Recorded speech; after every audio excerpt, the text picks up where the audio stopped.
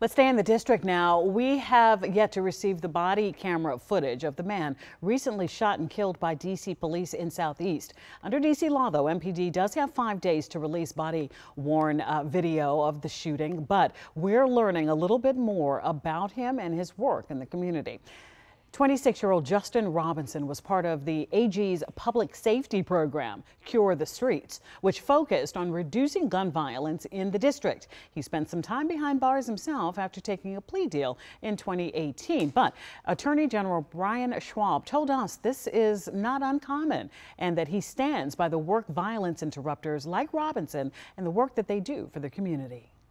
Many of the people doing really important violence interruption work in our city have paid the price for their crimes. They've been held responsible. They went to prison, and they're coming back trying to make their community better.